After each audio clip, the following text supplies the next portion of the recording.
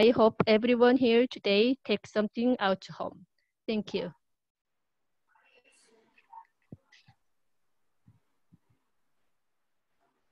So Dilip, you can go ahead.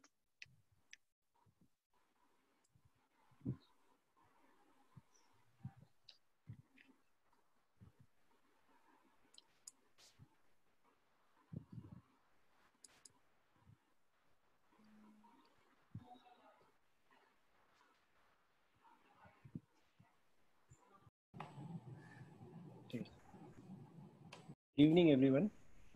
Am I audible? Yes. Yes. So I think this is the first lecture of mine on pico lasers. I'm a great fan of nano lasers. I've been using Q-switched for a long, long time. And when Mr. Dilip asked me to talk about pico, I said, I don't know about pico. So he said, no, you can talk about physics. And I started reading about it, and it got me very excited. And it is something which is not very commonly used in India, but it must be used henceforth. So I'll be talking on basic physics of laser. It's a purely physics about lasers. I'll not be sharing any clinical data of mine. The concept of selective photothermolysis using a specific wavelength, specific pulse duration, and a selected chromophore changed dermatologic practice.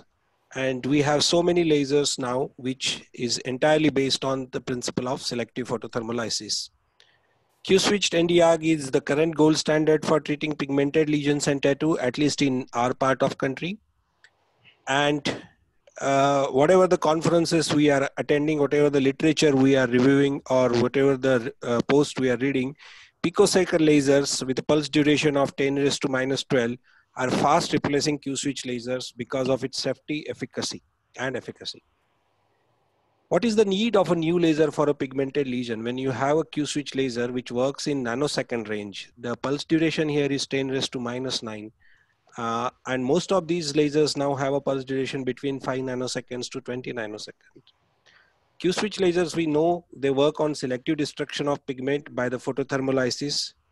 This selective photothermolysis, the sudden shorter pulse duration of Q-switch laser generates a shock wave inside the cells, and they have a little photomechanical effect in addition to the photothermolysis, the photothermal effect. Since the Q-switch laser works predominantly with thermal effect, we have to protect the epidermis in our type of skin, which otherwise we will land in complications such as hypo or hyperpigmentation. And since because of this, we have to be careful in choosing lower fluences. And since we choose a lower fluences, which results in prolonged treatments, frequent visit to the clinic, many a times incomplete clearance of the lesions. We say that it is 80% clears and 90% clears, and patients want 100% clearance of the lesions. Or otherwise, if we are aggressive, we may land in complications. So if you see, the basic principle difference between the pico and nano is not much in understanding the physics. So you have a laser light which is absorbed by the target melanosome depending on the selective photothermolysis, whether it's a melanosome or tattoos which we are treating. There's a sudden increase in the temperature which results in intracytoplasmic vacuole formation, which generates a shock wave, and there is a fragmentation of the target. The basic difference is here. The Q-switch laser, we know, works on the principle of thermal relaxation time. The time requires for an object to cool down to its 50% of the initial temperature achieved. In other words, it means that time that laser energy is limited to the target without spreading to the surrounding tissue and thus preventing the damage to the surrounding tissues. We know the diameter of melanosome is 1 micrometer and the TRT is 50 to 500 nanoseconds. And average size of tattoo is 40 to 100 nanometer with the TRT is 1 nanoseconds. And unfortunately, we do not have a laser of pulse, Q-switch laser with a pulse width of 1 nanosecond. And if you see, if you can still further reduce the pulse duration, we can achieve this TRT in a better way and the effect will be more. To overcome that, PICO's worked with this, which is a newer concept of stress relaxation time. And it is a time, the stress relaxation time of the medium characterizes the time needed for a trace to propagate across the characteristic dimension of the heated area. In a simple word, the sudden rise in temperature causes a rapid large shock waves. We know that Q switch also causes a shock wave, but the picoseconds causes a rapid large shock waves generating sufficient trace which is locked in the particle. So it will not allow this trace wave to propagate into the surrounding structure, resulting in fractures and disintegration of the particle. In shorter words, instead of being a photothermal effect, it is more of a photomechanical effect. And in both the lasers, the shorter the pulse duration of the laser, better and specific destruction of the chromocore. So we want a pico laser with a shortest possible pulse duration. And currently the most like pico wave has a shortest possible pulse duration available of almost all the laser. It is around 415 picoseconds. So as we know, all laser tissue interaction includes a photomechanical effect. However, it is possible to generate a primary photomechanical effect without much of photothermal effect, which is surface spallation effect, to destroy the target. This can be achieved by irradiation with the picosecond pulse duration to generate a tensile strength which exceeds the tissue's ultimate tensile stress, followed by a tissue fracture and fragmentation. This mechanism is extremely efficient, requiring much less energy to fracture a material via spallation than energy required to vaporize it. And that's why picoseconds lasers are very safe. Ideally, a pico laser should have less than 50 picosecond as a pulse duration to achieve the pure photomechanical effect, bypassing the photothermal effect. In practice, however, it is not possible right now because the plasma which I'm going to explain inside afterwards, is generated outside the skin, and it can cause insufficient penetration or burn to the skin. They conducted a study where they studied the graphite, how tattoo reacts to pico lasers. The melting point of graphite is around 4000 degrees centigrade. In a simulation study, when a graphite particle was irradiated with 35 picosecond pulse, a temperature rose to 900 degrees. Now 900 degrees are much lesser than 4 times lesser than 4000 degrees. So the destruction of tattoo was not basically because of photothermal effect. However, it resulted in a cavitation bubble around the tattoo particle in the tissue without significant thermal expansion of the tattoo. So the tattoos are not thermally expanded. This rapid temperature spike in the particle resulted in a strong pressure wave, as I was discussing earlier, which is more than the tensile strength of the tattoo particle. And because of that, the tattoos get fragmented, or the graphite gets fragmented. More important, it also altered the optical properties of tattoo, which is not an effect of nanosecond laser. It altered which resulted in the immediate reduced visibility of these tattoo, and that is why you get a faster clearance with tattoo combined with small fragments and reduced visibility of the tattoos. So to compare with nanosecond laser, now if you see, this is a typical graph shown in Q switch lasers. And we know that with a 20 nanosecond, any machine can go up to say 100 milligram, and reducing it to just 10 nanosecond gets around 150, and 5 nanoseconds get 200 megawatt. As compared to that, when you reduce the pulse width to picosecond laser, you get a peak power of the laser in gigawatts range, not in megawatt range. And if you comparatively see the difference between a peak power achieved by nanosecond laser, this is a 5 nanosecond laser, as against picosecond laser, the peak power is very, very high. And that's why these are very powerful but safe systems.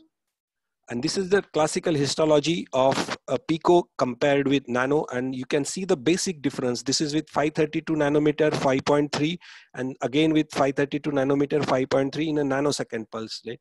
With pico, with increasing fluence, there is a signet ring-shaped keratinocytes.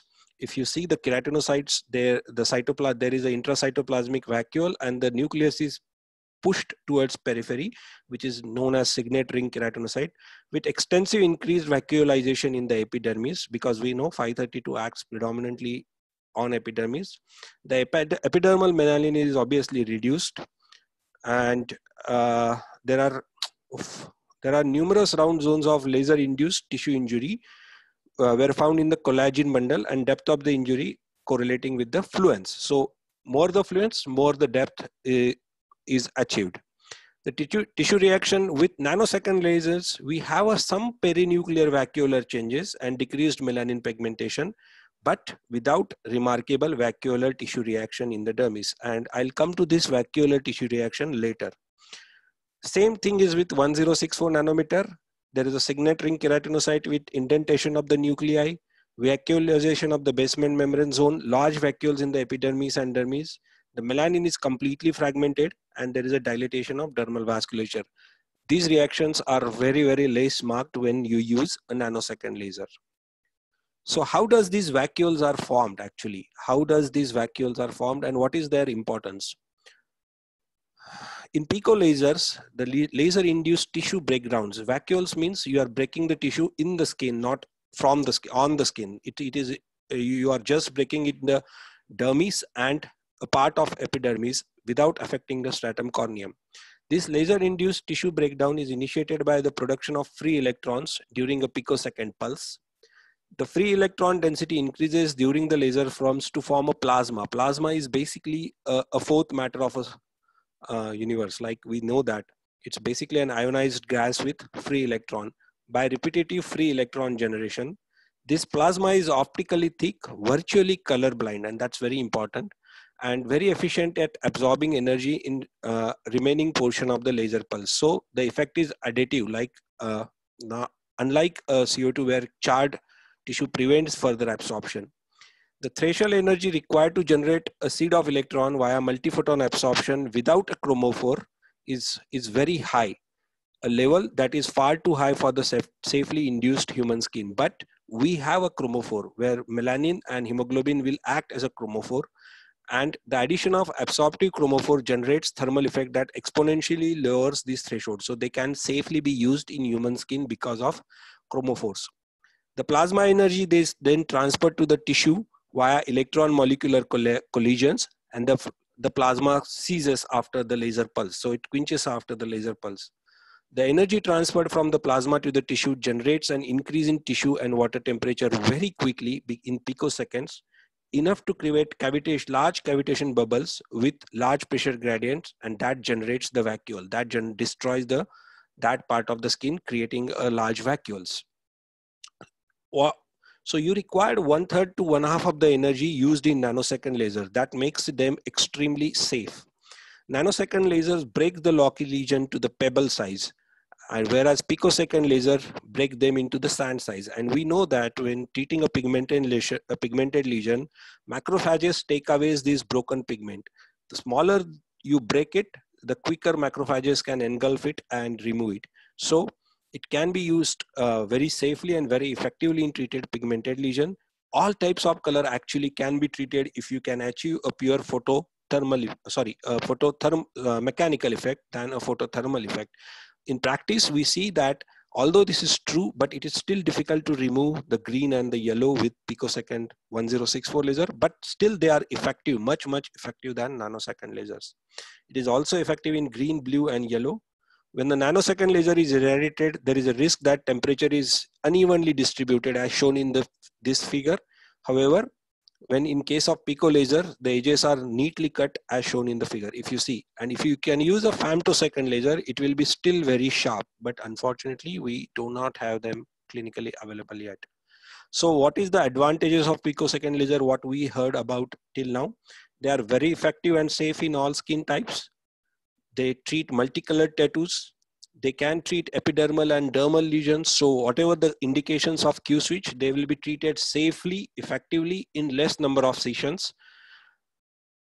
With all these advantages, Pico should be a laser of choice, but we have a limited number of indication, and Pico lasers are expensive. We know that. However, there is, in previous site, we have seen intracytoplasmic vacuole formation, intraepidermal or intradermal vacuole formation. And this property of pico laser can be used to treat acne scars, traumatic scar, wrinkles, which forms the bulk of our practice. Like in India, if you see acne scars, traumatic scars, and pigmentation forms 60% of our practice, including the acne. Pico lasers, we know that can cause vacuolization of the epidermis and dermis. If we can fractionate the pico laser beam, we can concentrate the energy at one spot, create a controlled injury by producing laser-induced optical breakdowns, which is LIOB. And this is a new type of fractional injury which can be created with pico lasers by using a multi-lens array or a diffractive lens array. Multi-lens array. So I'll come to that. What is multi-lens array? Laser-induced optical breakdown, thus triggering plasma reaction and generation of growth factors, cytokines, and chemokines.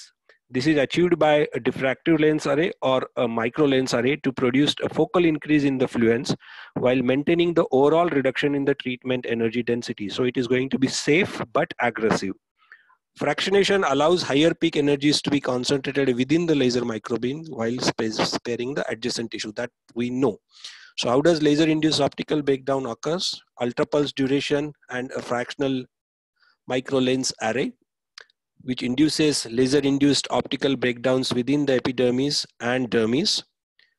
There is a generation of plasma, which creates intracytoplasmic vacuole, intraepidermal and dermal vacuoles.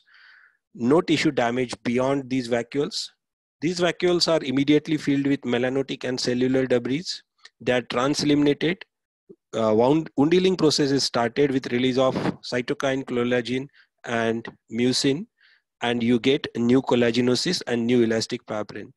But the epithelial, the outer stratum corneum and basal layers are basal membrane is preserved. So less pain, less thermal effect, less complication, and faster healing. So less downtime. That's an advantage of LIOBs. So basically LIOBs is a new type of fractional injury without damaging the stratum corneum, the skin barrier. So we know that for scars, you have a fractional ablative laser or a fractional non-ablative laser. And we also know that fractional ablative laser works best, but they have a risk of complication. Here we have advantages of both. We have a preservation of stratum corneum, which is very important to avoid complications, but we have an ablative injury in the skin, in the epidermis and dermis. So we have a safety and efficacy. Microneedling RF, in my experience, works in the same way, but that comes with a disposable cost. You have to have a disposable cost, and it will have hardly any effect on epidermal regeneration, on pigmentation. Pico have both. It will have a epidermal regeneration, less in reduction in pigment, and improvement in scar. So this is a short diagram: high power density, multiphoton ionization, plasma formation, which is expanded, creates a shock wave, creates intracytoplasmic vacuoles, tissue is damaged, and wound healing process is initiated. And that's how LIOBs, the laser-induced optical breakdowns, act, and preventing stratum corneum and basal membrane. So this, I was talking about these diffractive lens arrays and micro lens arrays. The point here is micro lens arrays are good because due to refractive properties of the lens attached by the MLA, energy is concentrated in each dot. Pico wave has MLA as an optic. However, few lasers are DOE. They are good, but MLA is a recent advanced technology than a diffractive lens arrays. So as I told you, fractional against hexa-MLA. Hexa-MLA is a brand name used by Picoway, and the fractional lasers has hot regeneration. There is a thermal aberration.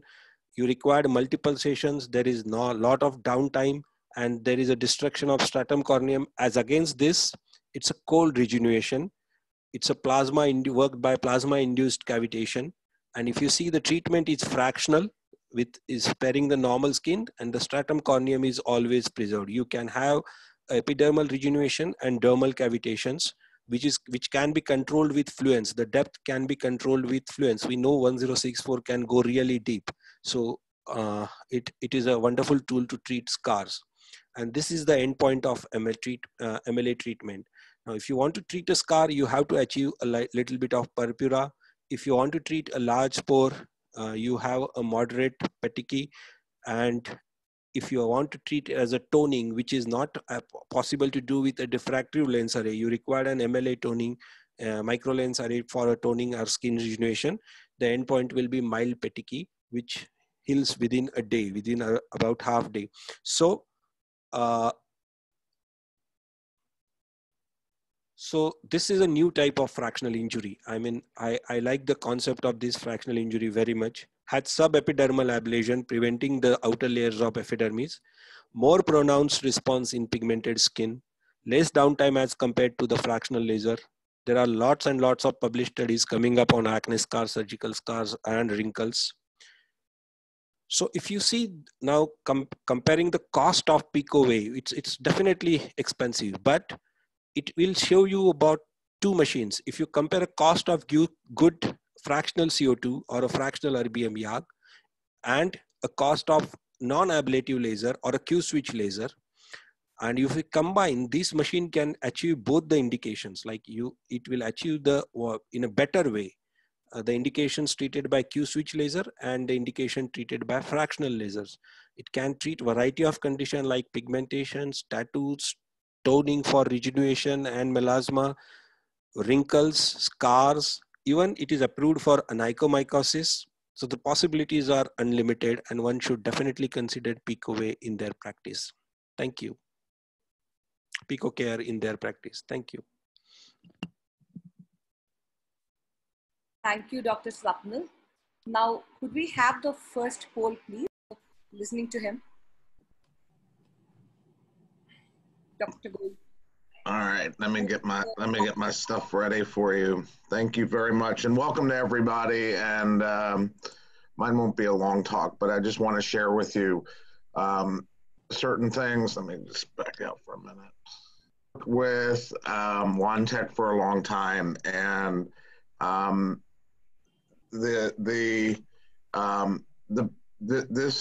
this device has really been a very useful addition to our clinic and what we do on a regular basis. So you can all see my screen, right? Delete, you good? Everybody good with this? Can you see my? No, we cannot. You need to share the screen. So I'm going to talk about Pico, and I'm going to let you know, as I said, that I've worked with Wontech for a long time on their devices, and the concept that you heard, that was one of the best physics lectures that I've heard in a while on all of this. And I think that we are looking, when we talk about Pico and PICOCARE, we sort of look at the concept of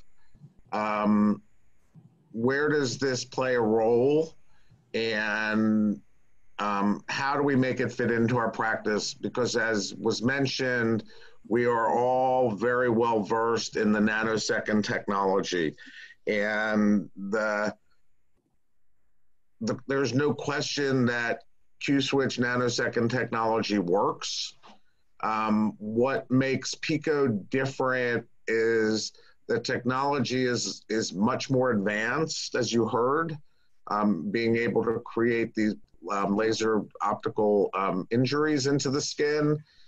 And because of that, the device, the treatments themselves for our patients appear to work much faster. So in my practice, if we were treating somebody and told them it's going to take 10 Q-switch, the reality is it should take 4 or 5 at most with Pico.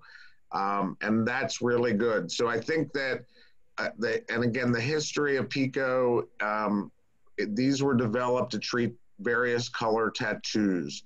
And in India, you may not have the same kind of problem that we have in the United States with the number of tattoos, but we have a huge amount of tattoos that we treat. There's something called tattoo regret, which is a very big part of my practice, where patients pre-COVID would go out partying on Friday and Saturday night, and then show up in my office Monday morning going, what did I do? I got a tattoo over the weekend. I don't remember getting my tattoo, and I need to have this off. Also, because of some social things that go on with people, a tattoo that's visible sometimes stops them from getting employment. stops them from getting promotions, stops them from being in the right social situations. However, having said that, there are people that love tattoos, and if they want their tattoos, that's fine. But we're in the business of removing tattoos. The other comment that was made about if you want to just in your mind think, when you think Pico, think of that one slide that was shown that's, you have a rock, nanoseconds produce pebbles, picosecond lasers produce sand. And as was noted, sand is much easier for macrophages to remove than pebbles. So that's why it works so much better and in anything that we're treating. So the concept of tattoos was the #1 reason that picosecond lasers were developed. The advantage with the PICOCARE is they have handpieces that are designed that we can treat every tattoo in a very successful way. So you have special handpieces for the very difficult colors, and that's really nice. So it almost is like a targeted approach to the blues and greens, which we have never had before, and that's really important. However, having said all that, because, and again, it was mentioned, the cost of these devices is not cheap.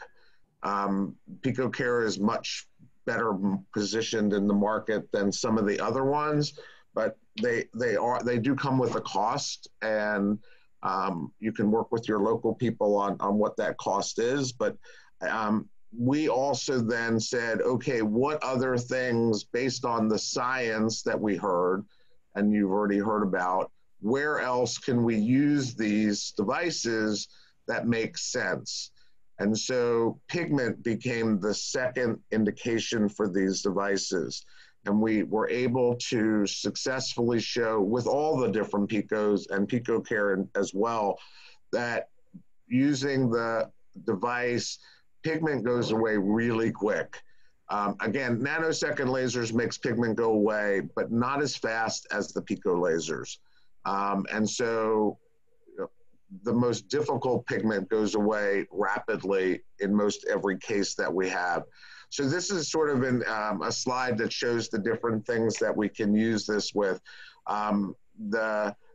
which is really nice because again, in your countries, you may have more of one thing than the other. So you see a lot more of the nevus of Odo and Ito than I might see in my practice. But I see, as a dermatologist, as you mentioned before, acne scars is what I see a lot. And, we have lots of great treatments for acne scars or even traumatic scars. And yes, you can do your ablative and non-ablative fractional lasers. You can do microneedling. I think it's important in the post-COVID world. I am open for my practice as you are in India now. But I think we're all taking a little bit of what are we not doing in our practices yet? And we're not doing anything ablative or any needling procedures at this time. It's just not something I'm ready to do post-COVID. So my Pico patients are coming front and center because we're using, for our acne scar patients and our traumatic scar patients and our laser toning, this is the device we're using the most now. So I think that's great. And then as was mentioned, when you put a micro lens array in, and you can up the power and you can lower the, and you can make these things work even better through almost like a fractional Pico, which is what I always call it. So I think that we have all these indications. And as you said, when you saw that slide of that poll, pigment is your big concern. And again, for things like melasma, which we cannot cure, but we can surely treat. Most of my melasma patients, I start immediately on Pico. All my lentigines, all my freckles, those kind of things. But I think, again, when you look at it, it's tattoos and pigment. I do a lot of tattoo work, and I think that's good. So when we look at tattoo, again, this is the kind of chart that you love to see. because we've always been able to treat the black and browns and you know, pretty simple to treat, you know, those kind of things. It's the colors in the green and blue that are really hard to treat. And so, again, we have special hand pieces that are designed for this, and it makes it very nice for our patients to be able, you know, to be able to say, okay, well, I can treat multicolored tattoos. I can treat all kinds of tattoos, and that's important. And again, when we have these benign pigmented lesions, whether it's epidermal or dermal, we have scar treatments and skin rejuvenation. We have designated handpieces that work, that allow us to successfully treat what we're trying to accomplish. So it's not unheard of, again, and I sometimes will use I'll use like the 1064 for my melasma, and then I'll switch hand pieces at times to do some collagen toning and remodeling. So I think you can sort of start to get aggressive, sort of play with the machine, understand how it works. And yes, the cost is higher. Yes, I charge more than I do for nanosecond technology when I do this, but my results are faster. So in essence, my patients are much happier. The other thing that I'll mention with tattoos, one of the problems that you have when you treat tattoos and tell patients it's going to take 10 or 12 or 14 visits to make the tattoo go away, they'll do 1 or 2 or 3 and then they stop. And that's a problem because I don't want them to stop, but they, you know, they don't, sometimes they don't want to continue the patient. So having a machine like PICOCARE where we can get them in, get it treated, get the positive results that we're looking for, helps us tremendously in what we do. So I think that's really important for our patients and for you who are looking to get the best results from what we're doing. So again, I wanted to show a couple of different cases. Some are not. These are not mine, but I will show you one of mine at the end. But I want to show you the settings and how we sort of set up the machine. You know, and again, we can make these slides available to everybody, delete if they want them as far as settings. But you see here, again, can you do this with a lot of different machines? Sure. I can use an IPL, I can use a thulium laser, I can use a Q-switch laser.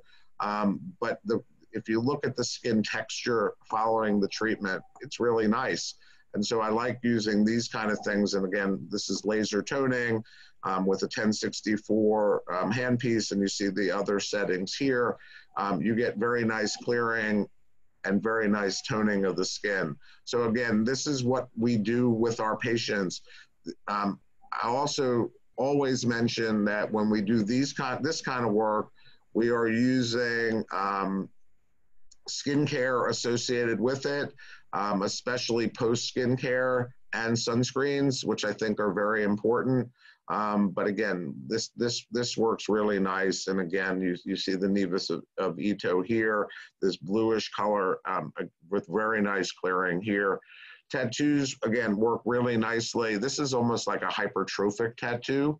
And you see the improvement that you get. And you also note before, this person had some other treatments, probably excisional work or some other lasers. And one of the things that I learned early on, and I didn't put this in this talk, I have had lots of people that have had lots of Q-switch treatments, and we get to a certain point and we can't get it even further. And what I've found with Pico is I can then use Pico once or twice and get it. And here's one of my cases. Again, you know, this is 3 treatments. This is about a month after the 3rd treatment. The pain is finally gone from this woman's Feel My Pain. I don't know why they would put that on there. But what happens is as well, the skin tone, the skin color, all will come back to normal. And the end result is usually, you can't tell that tattoo was there. So they asked me to share settings that we use. There are guides that tell you what to do with each one of these. I put these charts in, again, not just to spend a lot of time with, but just to let you know that if you have epidermal lesions, we can use our 532. If you have dermal lesions, we can use our 1064 pico. And again, with the various spot size, fluence, and the frequency. Again, permanent tattoos are a little bit different, but again, you can treat them with this. And again, toning, whether it's melasma, PIH, you can treat, you gotta be careful.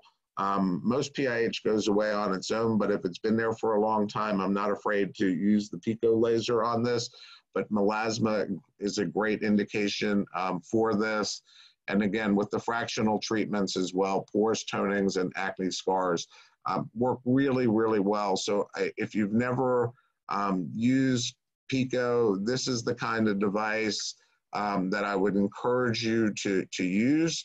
I encourage you to learn more about it, because I think that over time, again, at this point in time in our lives, post-COVID, and hope that we don't have a spike in our post-COVID, we need to do things that are going to be safe, not only for you, but for the patient. This is safe for you, and this is safe for the patient.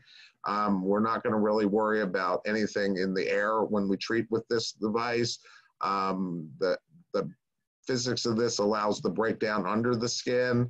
And again, as you saw, it bypasses the stratum corneum. So this makes it exceptionally safe at this point in time. And I think that's just makes everything really nice. So I'll turn it back to you, Dilip.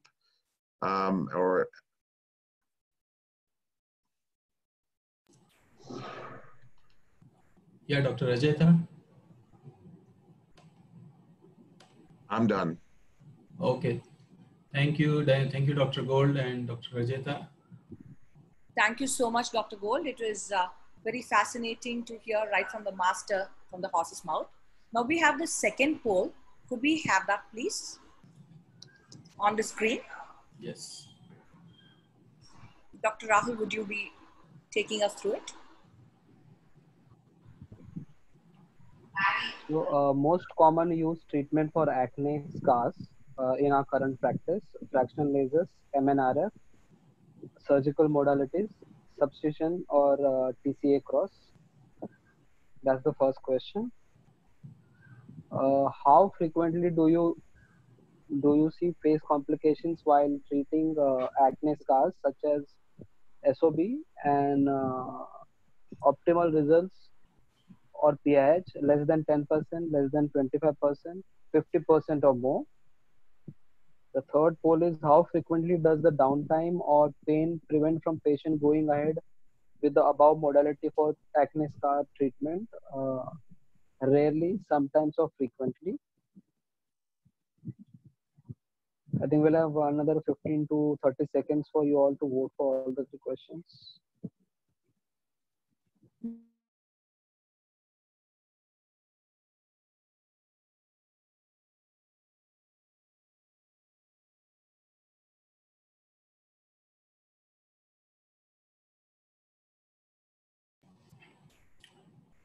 Uh, 15 seconds more.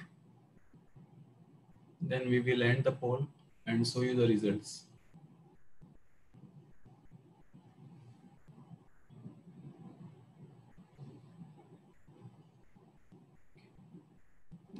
While they're answering, I think there are requests regarding voice clarity. So just check it, sir.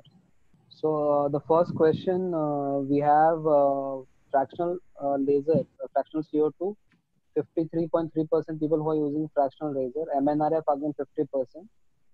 Surgical modality, very few, 4.3%. Subcision, TCA cross, 28.3%.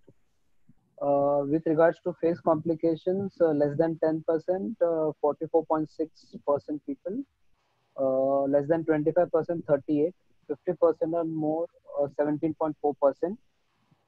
And regarding downtime, rarely is 22.8. Sometimes is quite high actually, 67.4%. And 9.8 is frequently. So I think sometimes gives you fair bit of idea that it does have downtime and decreases the repeat visit of the patient. Over to So you, can doctor. I pipe in real quick?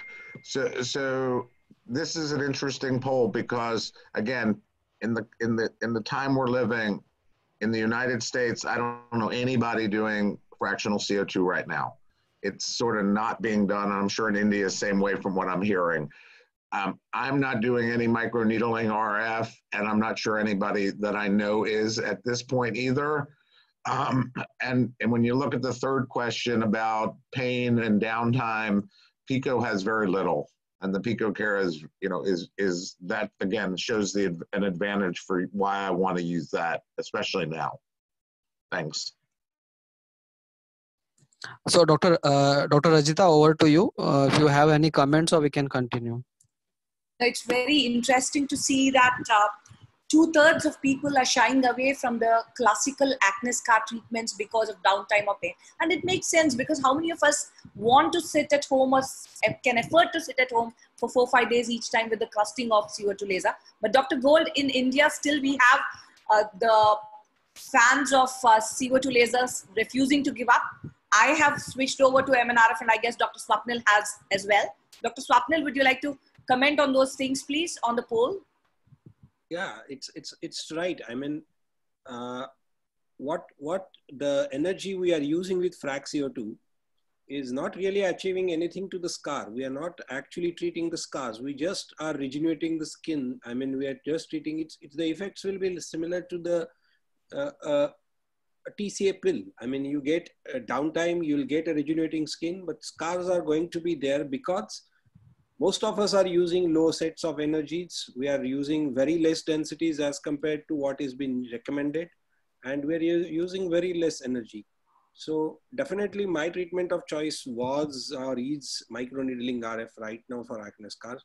But as Dr. Cole said, we are really, really worried about it right now because of the COVID. And I am at least personally not using neither fractional CO2 nor microneedling RF for treating scars.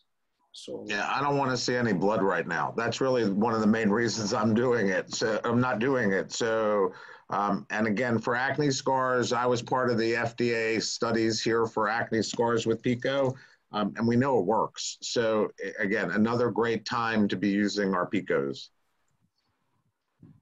Thank you so much, Dr. Gold.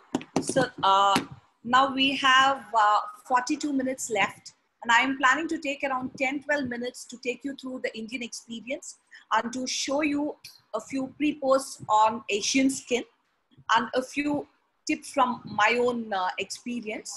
And I request all the listeners to keep posting in the Q&A. We will come to that. We have a panel discussion right after my talk, which will be no more than 10-12 minutes or so. So I'm going to start sharing my screen. And I think this is the time for me to tell you all that I'm hugely honored. We have viewers from 28 countries, 200 people from across the continent watching. And it's a huge honor to me to be speaking after Swapnil Shah and after Dr. Gold. Both of them gave beautiful talks. And I, for the first time, realized that somebody can make laser physics so fascinating. Thank you so much for that, Dr. Swapnil. So without further ado, I will get to the point straight away. Now, we understand that it is a game changer for skin of color. We understand that you can get away with lower fluences, with less risk of PIH, with less downtime, with less pain. And I decided to divide this short talk into these headings. I'll show you a little glimpse of the PICOCARE 450. Talk a little bit about indications for skin of color, because for us, tattoos are not really a big thing. And how we adjust the parameters, because most of these parameters have either come from the West on Caucasian skin, or they've come from the Far East, which again has much lighter skin than what we see in India and Southern Asia. I'll show you a few Indian pre-posts and a little bit of take home regarding treating pigment prone skin, which we tend to have, a little bit on the advanced uses of PICOCARE, and then we go on to the question and answer. So coming to my conflict of interest, I use the company-owned PICOCARE for trials. I speak for multiple laser companies, and to be honest, I don't own any machine because I take care of this chain of clinics which has many machines, and we don't own a Pico either. So I am not going to really go into this, just to stress the fact that because you have such short pulse width, such short pulse durations in around 450 picoseconds, you are able to confine the trauma, the mechanical trauma, to where you want it to be. You are not getting into the dermal diffusion mode. So Dr. Swapnil has already spoken to you about the stress relaxation time. I'm not going to go into that. He's shown you all these things. So regarding the DOE versus MLA, that as well. Now, one interesting thing that I wanted to show you, typically we struggle with removing yellow pigment. So this Pico 532 acts pretty well on that. And also it's interesting that to remove green color, you actually don't need an Alexandrite. You can get away with this, though this particular machine does have a dedicated green handpiece as well. It has a 660. So now you have multiple studies. The ones I have included here were the ones that have used this particular machine, not the other machines. And I don't need to tell you again that it is effective in multicolored tattoos, particularly because you have two additional wavelengths available, 595 and 660. And you typically get away with lesser atrophic or hypertrophic scarring. And also when we are treating dermal pigment, typically we tend to see a lot of lichen planus pigmentosis, a lot of pigmented cosmetic dermatitis, or even things like nevus aorta. We end up with the confetti-like depigmented spots that are a nightmare to treat. So a Pico laser would have far less risk of PIH, but then PIH we're not really scared of, but it is the depigmentation that we are scared of, and that is typically quite less with Pico lasers. And of course, you know that they are, you do get faster results and the efficacy is better with much less risk of mottled, hypo, or even depigmentation. Now the Hexa MLA, which is the USP of this particular machine, you've seen how it focuses the energy, and it can give you 15 times the energy that is available in Zoom handpiece. I see a few questions in the Q&A section where people were asking, should we use this in melasma? Should we use it for rejuvenation? So I'm going to tell you one basic thing here.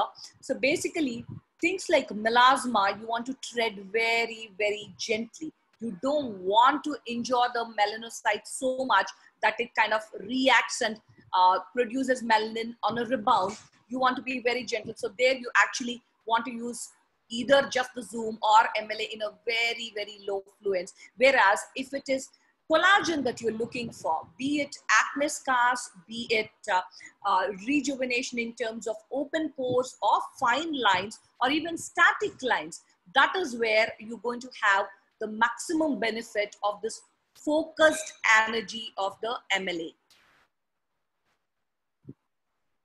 Now I have set a timer and I'm going to skip these. We know that is excellent for inducing collagen while keeping the stratum corneum and the viable epidermis safe. This you've heard already from the master, if I may say so. So these are the handpieces that are available. The Zoom handpiece has spot sizes ranging from 2 to 10. You also have a collimated handpiece, and I am a big fan of one, the carbon peel, and second, microneedling radiofrequency. And I did use it with a lot of carbon as well in the initial days, but I later on kind of gave up because I realized that I was getting that kind of a rejuvenation even without the carbon with this. Now the dye handpieces, you have the 595 and the 660 nanometer, both available in just the 3 millimeter spot size. And you have two fractional handpieces, one with a spot size of 3 to 5, which is the one that we use for your acne scars or your chickenpox scars, and the 6 to 10 one, which we use for rejuvenation. This you've already seen, so I'm not going to tell you about this. This repetition would be meaningless. So a typical parameter that you would use would be something like half to 1/3 of what you would use with your Q-switched machine. But please do a test patch every time. Don't go just by the calculation. Now, once in a while, you might end up with a slight textural change, but believe me, this is not that. This is just the edema that you see immediately. And even here, you see that there's a slight hypopigmentation, which would typically blend, but this was the result on a professional tattoo just after 2 sessions. And I thought this was pretty impressive. These are not our pictures. These are from the Far East, from Korea. And you can see the very nice skin rejuvenation and improvement in certain kinds of scars. But something like this is where I would still want to do a bit of shouldering and then do my pico laser, honestly. Because if I'd done my shouldering, then the leveling up with the pico laser would have given much better results, if you ask me.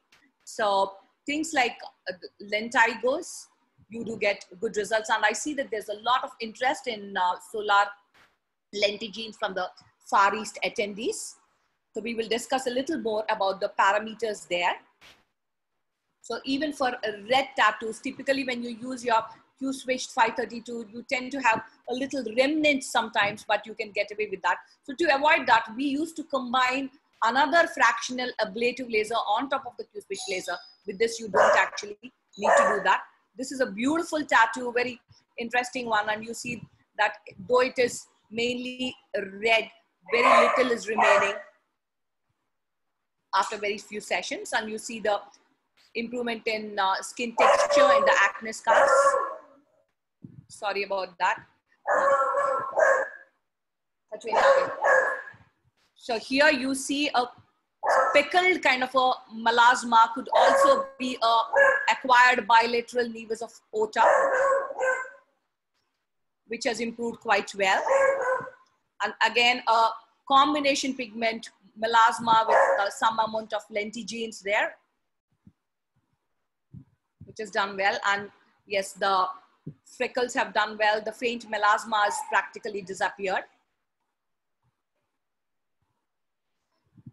So one important thing, even when Picosecond 532 was used on Asian skin, PIH was encountered in up to 10% of people, but then all the PIH did resolve in 3 months' time. And hypopigmentation also was encountered, but in a far lesser number. And interesting thing here is that these lentigenes did clear in a single session in 60% of the people, which is something that is very, very encouraging. And coming to this paper, they found that melasma responded in 4.5 sessions on an average, obviously, but that is not something that I'm going to promise my patients. And this was with the 755 Alexandrite. This is a comparison of various pico lasers in the market. I'm not going to spend too much time on this, but what I want to draw your attention to is one, the pulse duration of 450, and also the stable beam profile, in addition to the excellent hexa-MLA fractionated handpiece, which makes it ideal for inducing LIOPs. So coming to indications for skin of color, I'm going to take maybe 2-3 minutes more, not too long.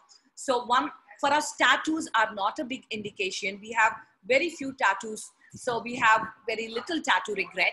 So we cannot really buy a machine that will mainly get us money from the tattoo removal.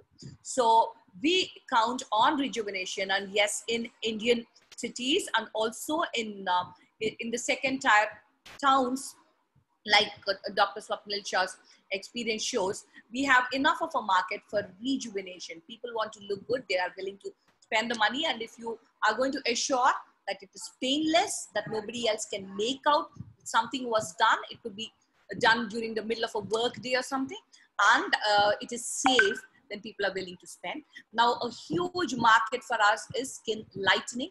I hate the word fairness, and we struggle with topical steroid abuse for skin lightening all the time. Not just me, all Indian dermatologists know this, and I'd be interested to know how many other Asian countries also have the same problem, but I would be surprised if they didn't have it at all. So skin lightening is something that we can achieve very well with this in a safe manner without resorting to, God forbid, a steroid combination or even a hydroquinone in the long run. And acne scars. So far we have moved on from fractionated CO2 laser to MNRF, and now I guess this is the next talk for us. We in South Asia do see a lot of dermal pigmentary conditions like lichen planus pigmentosis. We actually do not really diagnose ashy dermatosis so much, but we do see a lot of pigmented cosmetic dermatitis. And now the umbrella term for all these entities is acquired dermal macular hyperpigmentation, AMDH or ADMH, whichever way you address it. And we find that no peels work here, no topicals work here, because the pathology is the dermal melanophage. So, so far we were managing reasonably well with Q-switched YAG 1064. And now that we have pico laser, I think it is time to move on. And macular amyloid, I have a few pictures for you to show you how it works. And nevus and dermal melanocytosis, like nevus of Ota and Ito, we don't have as many as the Far Eastern people, but we do have our share. And if there's something that's going to treat these in fewer sessions, because lots of times we end up doing 10, 12 plus sessions and still there's a faint hue of the dermal grayish pigment left. And if we can do that without creating mottled depigmentation, then what better do we want? So important message for all my Indian colleagues is that you're going to hear a lot of talk about 532 wavelength. For us Indians, darker skinned people, 532 is an extremely dangerous wavelength. So I personally use it only for red tattoos. I use it for junctional melanocytic nevi, or I would use it for freckles in very fair skinned people. So if I have a Punjabi or a Kashmiri patient who actually has a type 3 Fitzpatrick, that makes sense, 532, but otherwise I would be extremely scared of it. So even for epidermal lesions, I would much rather use 1064 wavelength. And I'm going to ask Dr. Swapnil what he thinks about this. Now, so important point here is that treating skin of color with any laser is basically a tightrope walk. So you don't want to use too little so that you don't get any effect, or you don't want to use too much because you're going to end up in PIH. So you want to stay on top of this tightrope with a very balanced fluence. And how do you get to the balanced fluence? By understanding your machine, by doing a test patch for every session. And also, one of the important things that leads to complications, be it in pico or Q-switch laser, is stacking. So if you're going to use the ideal pulse repetition rate, so if I'm doing a tattoo, sometimes I do it in 1 hertz or 2 hertz. If I'm doing near the eye, then I'm going to do 2 or 3 hertz, whereas I'm doing a low fluence laser toning, I'm going to do it in 10 hertz. So that is important. Also, avoid overlap, especially if you're treating dark pigment. Air cooling if you can, and pre-treatment, post-treatment, steroid creams, I personally do not like. If I have to, I will give it for the first 48 hours, because using a steroid cream in the post-procedure period is going to delay healing. It might reduce the collagen that you're trying to induce. So I'm not a great believer. And somehow our Indian patients tend to abuse steroids more than use them the right way. So I'm a little wary of that. And sunscreens, pre-treatment for priming, test patches, and individualize, jot down every time so that next time you know how much you've used. And I have a particular interest in the periocular area. I'm going to show you a picture also. So, if you look at the analysis of what causes dark circles, the most common finding has been dermal melanophages. So if you can master the art of inserting a metallic eye shield, and if you can do your pico laser, then nothing like it. So many of these pictures are not mine because of lockdown. I could not access it. And my experience also has been for a limited period. So many of these are courtesy Dr. Rajendran. So you can see that the freckles have lightened, but you can also see the beautiful textural improvement. This is right after 1 session, and you have the parameters there. So you will see that this was with 1064, not with 532 for a freckle, which is an epidermal lesion. And this is a nevus of Ota, and this was the lighting that he got after 3 sessions. Though I am personally comfortable treating nevus of Ota at 2 or even 3 months rather than do it every 6 weeks. And this is a tattoo which is lightened reasonably well after 3 sessions. Again, Dr. Rajendra. Now, this is a beautiful color improvement which my patients would love more than the improvement in the acne scars, though you can see that this person had very tough acne scars to deal with. And this was a standalone treatment with this particular pico laser. So I would say I'm quite impressed with this. So here the MLA was used, and what I would do for this particular patient is I would stack these scars, do a double stack, and then I would do a overall rejuvenation MLA using either a 7 or a 8 millimeter, using a far less fluence. Again, an older person, you would not think that his skin is capable of producing so much of collagen, but then he's done beautifully. And also his PDL has reduced, the pigmentary demarcation line, and the skin is lightened very nicely. Same person. And this is one of the people who works with us in our corporate office, and he's had many of these. He didn't want downtime, and he's done very well. And this was after just 2 sessions. So he had these box set scars, which also surprisingly did quite well. And this was a lady who could not go through even microneedling RF or any other procedure because she has a very bad tendency towards PIH. So I managed to treat her with just 2 sessions on her acne scars. I wouldn't say it's a great result, but it's not too bad a result. And this is again Dr. Rajendran's photograph. After 1 session, the PIH has responded quite well. This seems like a FDE to me, the fixed drug eruptions. It's responded beautifully. And his post-acne marks also have lightened significantly. And this is again from Dr. Rajendran, a combination of red and black tattoo which have lightened. And this is after around 3 sessions, if I'm right. And again, his experience with a large complicated tattoo using the L532 so that you stay safe. And again, a mature tattoo there. So this is one of my patients who after 1 session just observed the kind of light reflex that is there on his forehead. So there's no Botox, no filler. And this is something that's very attractive for me for rejuvenation because many of my patients are injection phobic, even if they can afford it. And I want to bring your attention to the macular amyloid deposit there, which is practically faded off. You can see the rippled pigmentation in this photograph, which you can barely make out after this. So these were 2 sessions done roughly 8 weeks apart. So I just did 2 sessions and that was about it. Same patient, another view. These are Dr. Rajendran's pictures. So after 2 sessions, this patient's melasma did beautifully and he used the zoom handpiece under fluence of 1.1. And this lady is done even better. Her melasma was faint. This is again courtesy Dr. Rajendran. But I want to draw your attention to this very important slide. Remember that eventually all melasmas become mixed, which means that it's very attractive to have something like a pico laser which can tackle the dermal pigment in melasma. But remember that these pendulous melanocytes are very treacherous. So if you hit them hard with a high fluence, then they're going to become dermal. So you might actually end up making the melasma worse by using high fluences. So remember, in melasma, tread extremely gently because below you are the pendulous melanocytes. I wanted to draw your attention to this very old paper, but very impactful paper. So which showed that most of our periocular pigment is actually pigmentary demarcation line.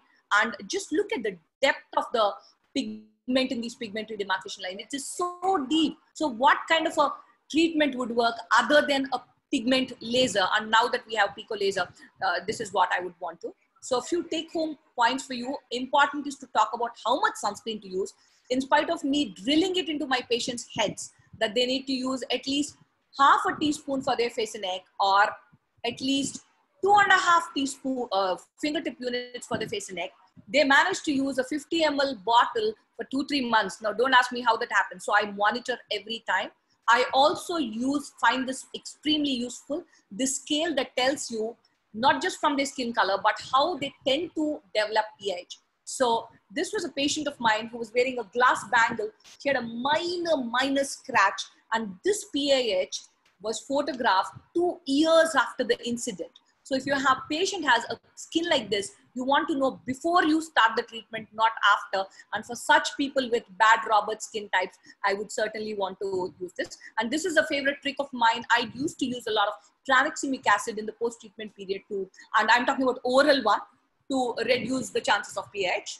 So I am going to ask Dr. Gold about his experience with the newer wavelengths 595 and 660, his experience in periocular area on nails in children, because nevus of aorta now they say is going to respond in fewer sessions if you start treating them early. And I read this beautiful paper where the youngest child was around 1.5 years or so, and of course his experience in depth on the use in rejuvenation. So I'm going to show you a few pictures of its use in various kinds of nail dystrophies and melanonichia.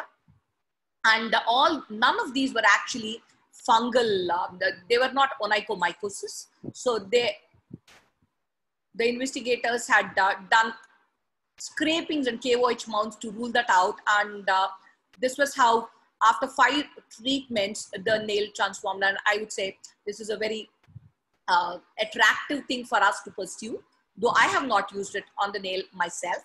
And again, another melanonichia, especially for men who can't paint their nails.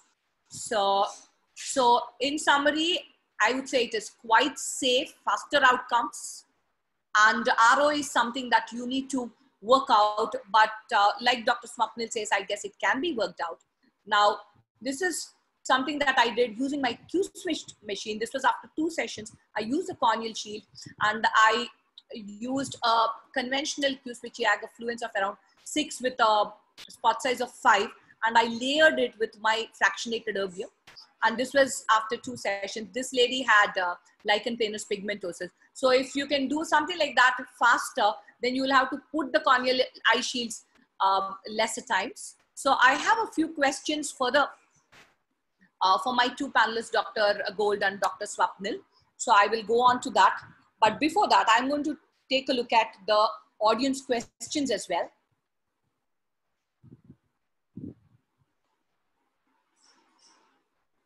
So there are many questions, and we have around 18 minutes left. And I'm supposed to have a poll as well. So can we have the poll now? Can Dr. Rahul do the poll? Yeah. I'm going to stop the share.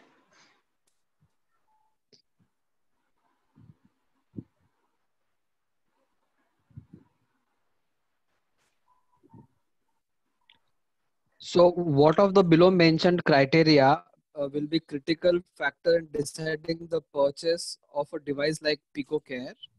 The price, its multi-utility, multi-indication utility, the quality, or all of the above.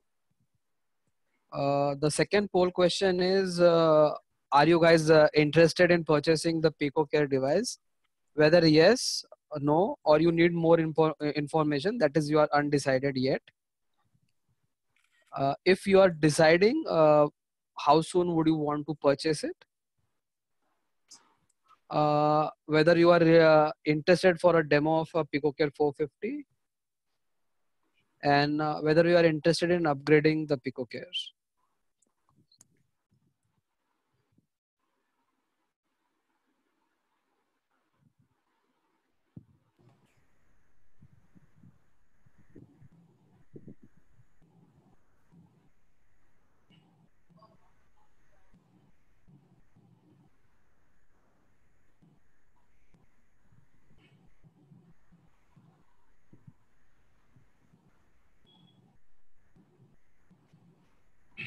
Another 20 seconds, we'll stop the poll and we'll move to the panel discussion and question and answer. Okay.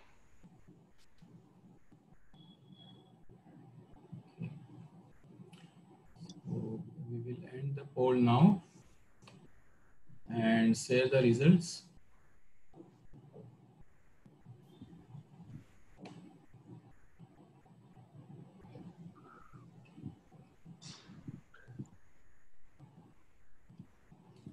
Oh, it's good. 32%. Okay. All right, so we will move to question and answers, panel discussion and question and answer.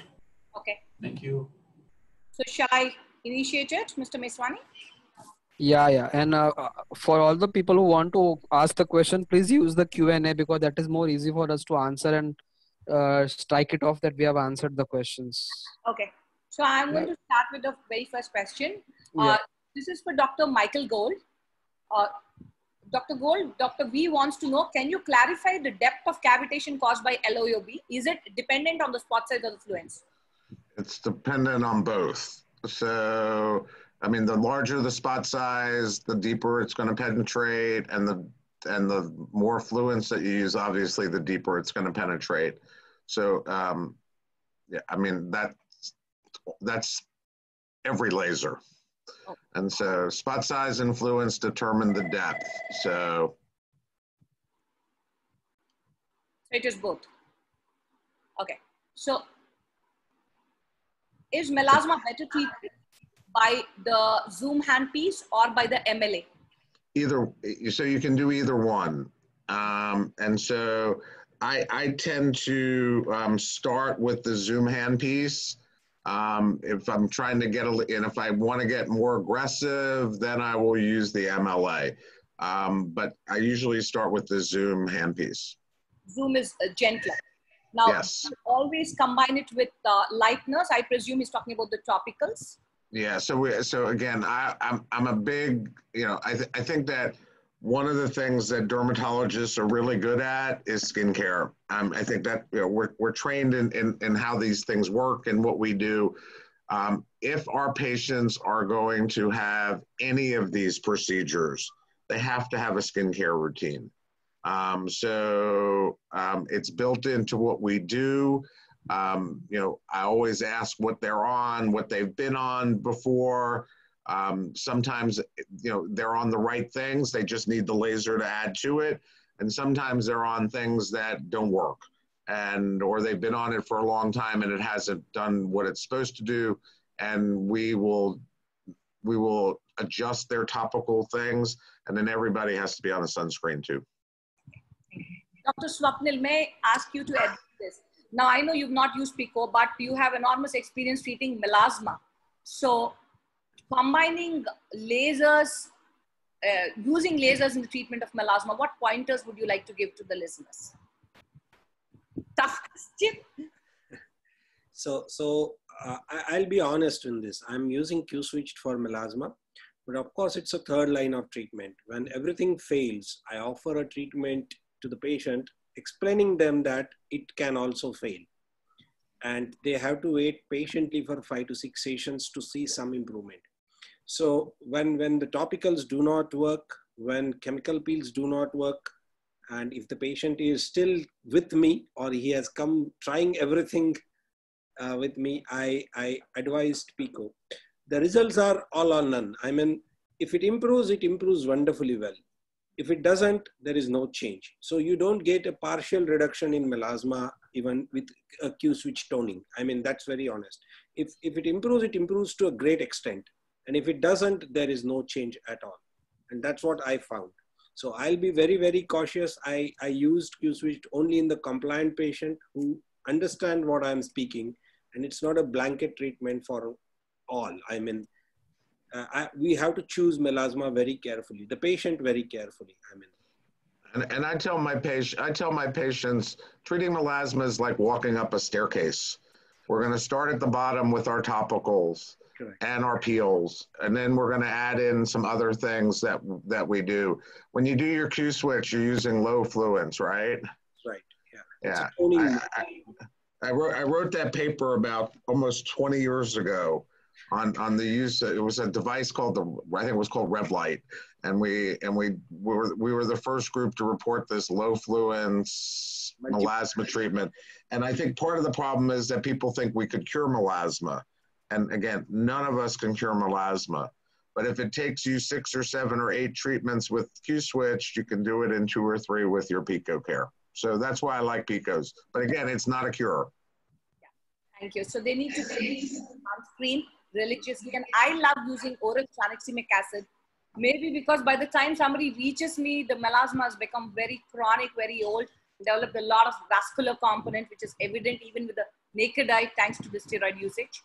So, Dr. Gold, do you think higher fluence with hexa-MLA is better than low fluence for scars, pigment, fine lines, wrinkles? Dr. Carol wants to know.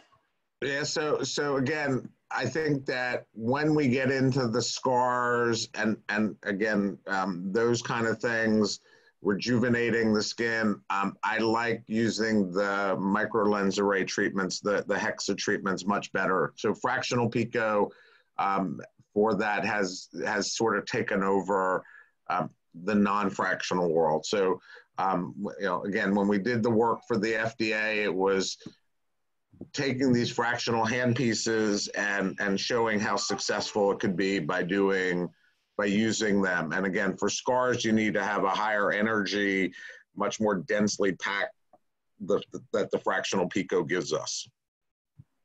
So would you do laser 532 for Asian skin? Dr. Kelvin Lowe wants to know. So you talked about, you know, the 532 is a dangerous wavelength for Asian skin. So honestly, one of the studies I actually did was, we were the first office to do 1064 and 532 at the same time in the same day on Asian skin. So nobody had ever used a pico to treat acne scars like that. And so we were very nervous, but again, the combination worked. So I'm not sure I would do 532 by itself, but I used them in combination. And I think you're right, 1064 is much safer. So if you don't have to use the 532, you know, then be careful. You know, but 1064 works well. Okay. So would you recommend MLA setting for skin rejuvenation for pore size, overall wrinkles? Would I use what? Say it again. You answered that. That's fine. So how are the results in melasma compared to Q-switch? You said fewer sessions. Definitely fewer sessions. So again, I always tell patients, I tell doctors more than patients, whatever you do in nanosecond, think 1/2, and that's what pico should do. So what are your parameters for melasma? So again, when I'm treating melasma, you know, I like to use 1064, you know, anywhere from a 6 or 7 millimeter size handpiece or spot size. Fluences are around 0.8 to 1, about 10 hertz, and I will do up to 2 or 3 passes on these patients.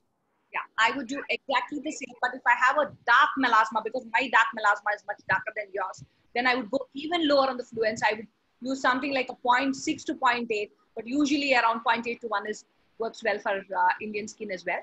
So what is the use for the collimated handpiece? Do you ever use it, Dr. Gold? The collimated handpiece? Not really. No. Okay. Now, would you use the dye handpiece for acne? For active acne? Yeah. Yeah, I think that, again, I have done it on a couple of occasions with really good, I have a lot of machines for acne. So I think that the dye handpiece would work really well for active acne. And again, if you have it, I think that's worth trying as well. So would you say that the results would be encouraging or early days yet? Still early days yet, but it's encouraging. Okay. Now, what about the post-acne erythema, the redness? So again, redness with this works really well. I mean, you can definitely again use the laser toning type of treatments that work really well with that. But again, you can use it because 1064 does have a vascular indication as well. So again, I wouldn't hesitate to try it on that either. Okay. So Dr. Celine wants to know what parameters I would use for LPP and the acquired dermal macular hyperpigmentation. So I divided into 2 categories where I have a lot of pigment and where I have a faint pigment which is residual after the medical treatment with isotretinoin or cyclosporin. So where I have a lot of pigment, I would use a spot size of 5 millimeter or 4 millimeters, and I would use fluences of around 3 or so to anywhere between 2.5 to 3.5. And if it is the faint residual one, then I would do the laser toning mode. So I would use anywhere between 6 and 8 millimeter spot size, and I would stick to fluences of around 1 to 1.3, 1.4. So Dr. Michael, how would you treat a patient who comes with faded eyebrow tattoo color from black to red brown? With eyebrow pigment, eyebrow tattoos? Yes. Now, So I'm always nervous about treating permanent tattoos, permanent ink in eyebrows, because sometimes you end up difficulty, especially if there's white in that region. So I'd like to do a test spot, and again with my 1064, and just sort of see what happens. But you have to be careful because some of these eyebrow tattooing, at least in this country, can give us a lot of problems. So it's like my least favorite thing to treat. Okay. So onychomycosis special post-care, there is none. Basically, you will want to make sure that the matrix is not involved. Otherwise, without oral antifungal like itraconazole, you will have a recurrence. But if it is only the distal involvement, then the lasers work beautifully. So what is your maintenance advice post optimum reduction of mixed pigmentation like melasma or macular amyloid? Dr. Saha wants to know. And so the maintenance advice would be an excellent skincare regimen along with a night cream regimen. So the night cream, I personally like to alternate a retinoid with a skin lightening agent like a alpha arbutin, or sometimes even a plain glycolic acid 10-12%. And Dr. Swapnil, would you please take this? Because this is from India. So what kind of a maintenance advice would you give your patients once their melasma or their macular amyloid is resolved? Okay, so when the melasma reduces, to a significant extent, I generally switch it over to a topical tranexamic acid combination with kojic acid and vitamin C. I ask them to use a sunscreen. I explain them that melasma is not gone; it is just suppressed. If you don't care enough, it will come back in no time. So I just went to a beach. I just went outside to pick up my kid. Are no excuses to wear a sunscreen. You have to wear a sunscreen, and you have to wear a sunscreen with a visible light protection. That's often ignored in our part of country. So it's best to use a sunscreen and topical tranexamic acid, vitamin C, kojic acid. This is a simple regime which I ask them to follow with, of course, a physical block. Wherever you can use a scarf, hat, cap, whatever you can use it, and that's all. I have no experience of treating macular amyloid with any of the lasers. I tried so many things. The post-op is always bad than the pre-condition. So have you an experience of macular amyloid treated with lasers? I am not very happy with any of the lasers. Right? I do like to experience about it is these extensive ones, and I do use it in combination with colchicine. Okay. And I don't have any of those cases, thank goodness. Okay. So the women have it easy. Makeup contains ferric oxide, which is an excellent blocker of visible light. It's one area where we have a clear advantage. Dr. Sushma Ravi wants to know, can we use it in acanthosis nigricans? I'm going to answer this. I'm obsessed with insulin resistance and acanthosis nigricans. So AN is not a pigmentary condition. It is caused by the thickening of the stratum corneum and the papillomatosis. So you're far better off giving them metformin after determining what the HOMA-IR is and doing something like a sequential peel, a TCA followed by a Levon retinol yellow peel kind of a thing is my personal favorite. Now, Dr. Aruna Kashyap wants to know, is it a good... Could I just, I'm going to be back in 1 minute. I've got to go see somebody really quickly. So I will return in 1 sec. I have my mask and I'm ready to go. Yes, Dr. Swapnil. Yeah. So acanthosis nigricans, as you rightly said, it's not a pigmentary condition. Of course, you have to take care of the metabolic profile of the patient. But what I have learned or read from PICO, the diffractive, the MLA, the microlens array would be a good choice to treat it. if you can treat wrinkles and scars with an MLA, you can always treat an acanthotic skin. This is my first suggestion. I mean, you should try it in acanthosis nigricans, of course, not as a monotherapy, but because we are not targeting pigment with MLA, right? We are targeting skin thickening with MLA. So that is an exciting indication to try it. And I'll add something more, like Dr. Gold was talking about trial of 532 and 1064 use. There's a recent publication in Journal of Laser Medicine and Surgery in January 2020. It's very recent, and they have treated type 4 or type 5 skin with a combination of 532 and 1064 with MLA, the microlens array. Combination. Sorry, yeah, combination in one session. So what was the indication? Rejuvenation, is acne scars. Acne scars, okay. Acne scars. And they found it is extremely safe and extremely effective. And there is a logic behind it, because when you see the histopathology, the slides which I have shown, the LIOBs and the tissue reaction is very, very pronounced with 532 than with 1064. Yes. So if you can take use of that property, you are obviously going to get a good results with 532 1064 combination in acne scars. And I was very happy that Dr. Gold has used it and he tried it long time. This paper is in January 2020 in Laser Medicine and Surgery, where they treated type 3 to type 5 skin with combination of 532 and 1064. So if you can get the hang of using a very low affluence to create a much more disruption in the epidermis, then your acne scar is going to respond well. So now I'm not going to go on about acanthosis nigricans, but if it is stratum corneum that is the problem, then a peel is going to just remove the whole thing. But remember, it's going to come back if your metabolic problem is not treated.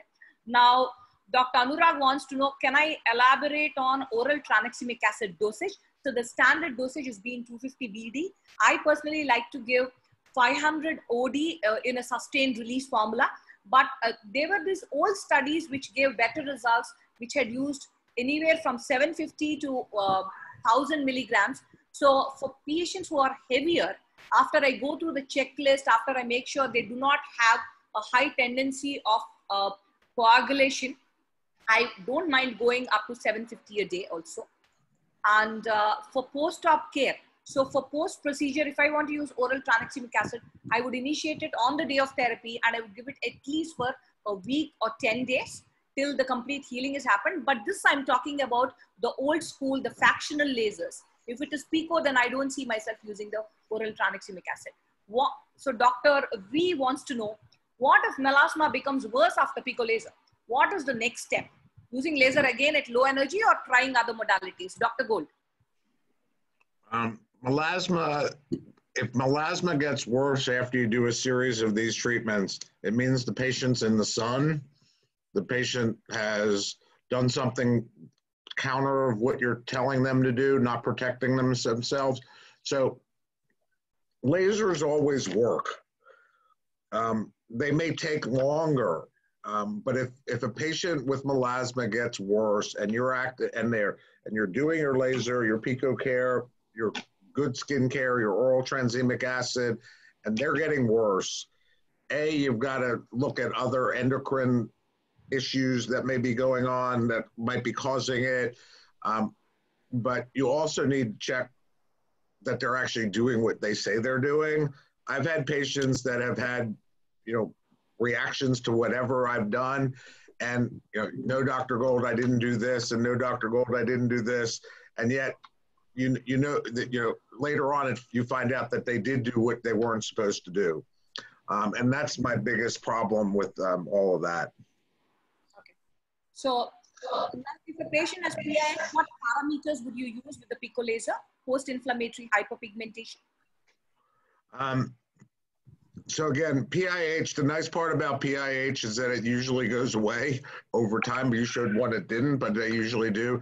Again, I would do a 1064, spot size of around 6, keep the fluence about 0.8 or 0.9, a frequency of about 10 hertz, and maybe up to 2 or 3 passes in these people. That usually takes care of it. But again, it's a series of treatments. And again, if you're doing PIH, I'm also using lots of topicals as well. So Dr. Budiman wants to know, here, Dr. Michael, which is the choice of handpiece for treating blue and green tattoos? And what do you do for color? For blue and green? Yes.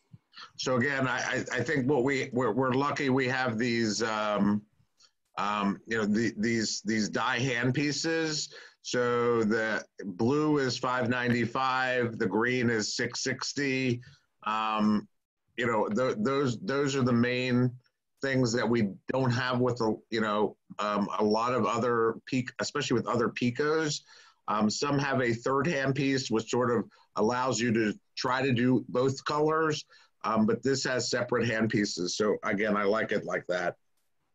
Okay, so what do you do if you have a blister after the tattoo is treated, right after treatment? Would you expect a blister after tattoo treatment with any? No, you don't expect it. Sometimes you see some blistering. That means you used a little too much fluence, probably. You know, I've been known to put a hydrocolloid dressing on those patients for a day or two just to calm it down. People always ask, do you pop a blister, you know, open it up? You can do that if you want. It's not going to hurt anything. But again, I put a hydrocolloid dressing on and let it heal that way. Okay. So, Mr. Isaac, no laser treatment should leave a blister. It is not normal for blisters to happen after tattoo treatment, even with a Q-switch laser, and forget about pico laser causing blisters. Now, Dr. Gold, some laser companies say that pico lasers cannot bleach the facial hair. They cannot bleach facial hair? Yes. So why, what is the logic there? Because we know that PICOCARE does bleach facial hair quite well. I don't use it to bleach any kind of hair, so I'm... No, you don't, but can... so if you have dark colored hair and you're doing your laser toning there, yeah, your hair is going to get bleached if you do the PICOCARE? I mean, I've never seen that. So here, and at least in my patient population, so that I don't have any experience with. Okay, so I do a lot of that, and PICOCARE is probably the only pico laser that I have used where you can actually get a good hair bleaching. So it is not necessary that a true pico laser does not bleach hair, but that talk has been around. I'm not sure why that is there. And so basically, if you have a high enough power and you're able to cavitate the hair, would it get the hair bleached? Obviously. Probably. Dr. Swapnil? I don't think so. See, if it is acting on a pigment, it is going to bleach it. I mean, it has to bleach it. It has to. Otherwise, it's not effective. Exactly. So if you're going to break up pigment in the hair, just like you get a frosting, would you have hair bleaching? Of course, you should have it.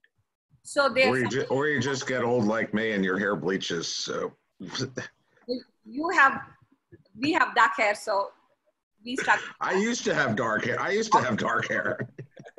Okay. So another 10 minutes, Mr. Mameswani says we can take. So I'm just trying to see the. I've got to get to my patients. So I can answer one or two more questions, and then my team is screaming at me. One last question, Dr. Gold. Sure. So for periorbital darkening, any recommended parameters? Any session recommendation? No, not really. I mean, again, I think for me, so the periorbital darkening is an interesting concept because we're learning so much about it. You know, as far as you know, is it true pigment? Is it vascular? Is it a mix? And so I think that, again, because Pico can cover pigment and has a vascular component, I think, you know, and in your skin color versus mine, I would use a 532. You're going to use a 1064. I think that, again, if you do it correctly, you know, using using the 1064, keeping the fluences in. I would keep the fluences in the lower range, you know, in the 1 to 1.2 or something. I would keep it lower. I know some of the pigment you might go a little higher, but I would keep the fluences down. I would treat these people every month to 6 weeks, and I would just see how they respond. But again, I would absolutely use topical medicines at the same time. And again, darkening, you've got to be careful because some darkening is not just with pigment. There's other reasons why people are getting pigment around the orbit. Yes, including a volume loss. So one last thing, your tips for acne scar treatment using the pico laser, and then you can say that again. Say the question again. Your tips for acne scar treatments using PICOCARE? I love acne scar treatments with PICOCARE. I think I get so when I'm doing any kind of the scarring, you know, I'm going to use at least first of all, I'm using the fractional hand pieces 1064, and again I'm using a little bit more energy up to 3, and I'm doing at least 2 to 3 passes if they'll tolerate, definitely 2, and if they can tolerate a third, I probably will do a third. And you do the same thing for box scars and ice scars as well? Sure. So, you know, the old adage in dermatology is you can't treat ice pick scars. I think I've demonstrated enough through some papers that, you know, these machines, if you do this, you're going to get improvement. You may not make everyone disappear, but you're definitely going to see improvement. So ice pick, I'd like to use Pico. Box scar, a little harder, but most patients have a mix of scars. So they have a little bit of everything. So I like using this and then seeing where we get after 2 or 3 treatments and then adjusting therapy as needed. Okay, so your spot size favorite would be 3 millimeter? 3 millimeter, yeah. Okay, thank you so much. So Mr. Meswani, Dr. Gold has to leave. So I have to go, everybody. So I thank you for letting me participate in this. Keep asking your questions. You've got experts here that can answer anything. But if anybody has questions, you can obviously, to me, Dilip and anybody from Wontech, they all know how to find me. So I want to thank everybody for letting me do this. Okay. Okay. Thank you very much, Dr. Gold, for your time. Thank you. Take care, everybody. Thank you. Ciao. Yeah. We have a few questions. In the next 3 minutes, we will wind up. Is that fine, Mr. Meswani? Yes, go ahead. Yeah.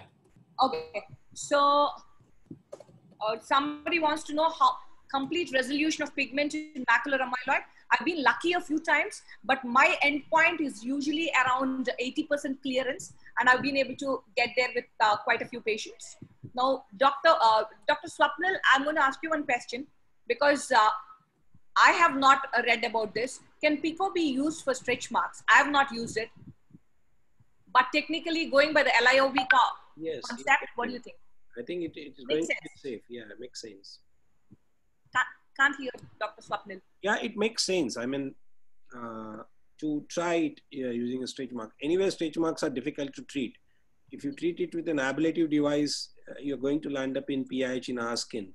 So we want something which is non-ablative and effective. So we can treat it with a microlens array. So far, my favorite is MNRF, but I've become very unfaithful to MNRF of late.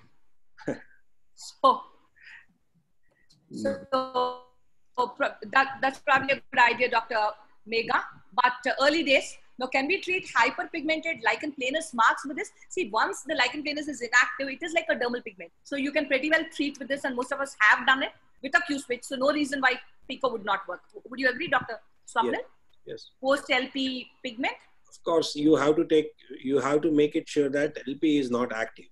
Active, because you can cubnerize, you can make it worse also. So now Dr. Mandy Ian has misunderstood. Pico cannot repigment. I said Pico causes less depigmentation. Yeah. So somewhere some misunderstanding is there. So if somebody comes with hypopigmentation post Q-switch laser, any tips for them, Dr. Swapnil?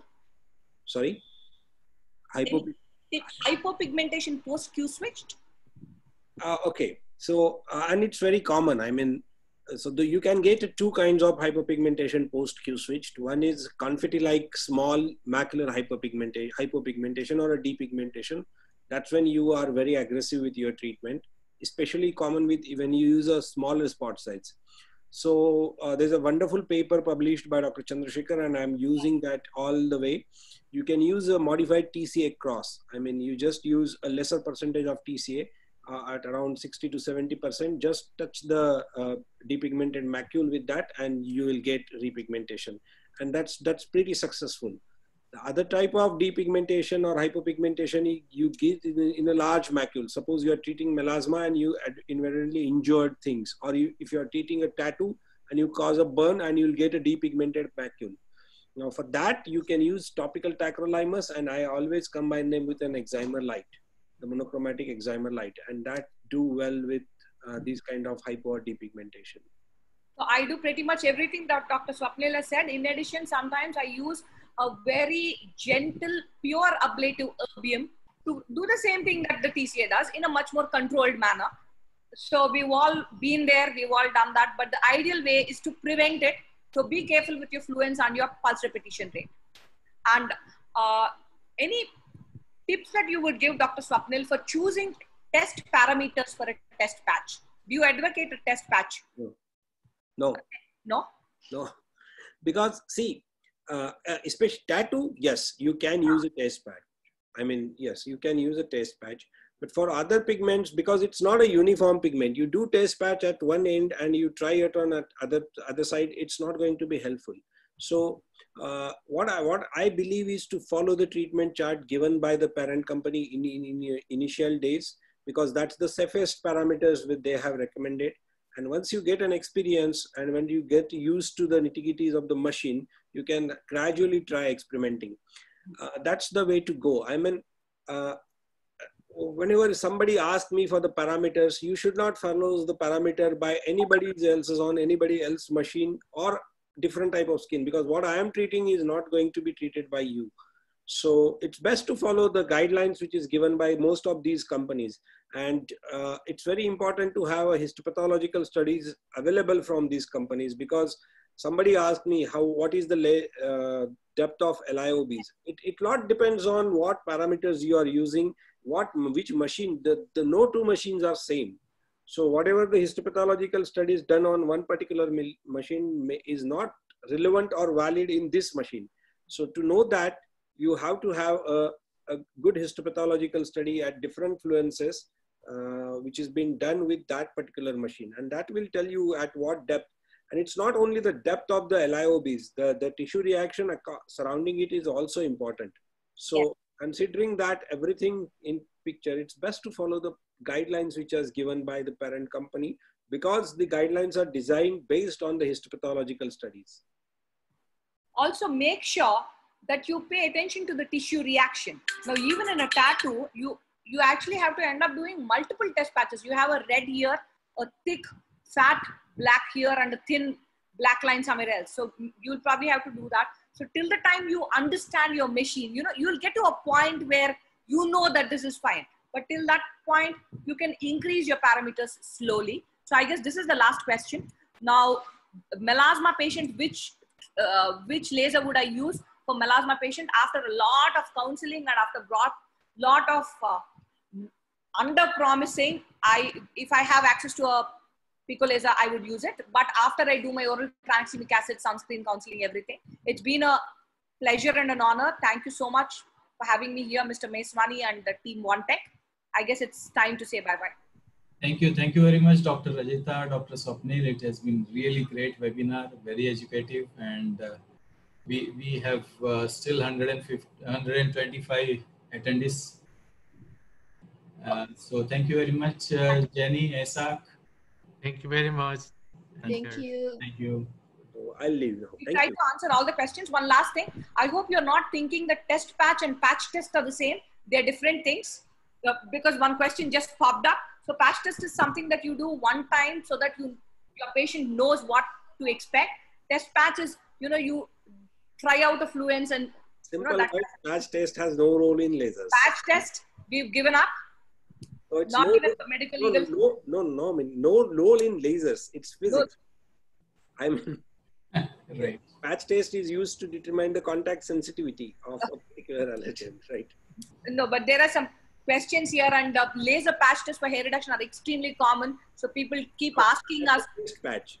But once in a while, see, I don't mind if somebody before signing up for full body laser hair reduction wants to get one underarm, I don't mind. But tattoo and all that's not the, to see how hygienic you are, how competent your therapist is, that's a different story altogether. So all the best and thank you so much for viewing. Bye, Mr. Vesman. Thank you very much. Bye. Swapnil, thank you so much. Thank you, ma'am. Thank you. Goodbye. Bye. Any last words? That's it? That's it. Yeah. Thank you. Bye. Good night. Bye. Good night.